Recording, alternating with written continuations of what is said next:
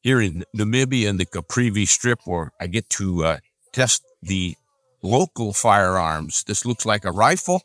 Caliber is indeterminate, but it looks about 30 to 32 caliber. Not sure what ammunition they use. The scope is a little bit opaque. I'm not sure it's going to be all that bright. And the trigger is really hard. It's difficult to pull that trigger.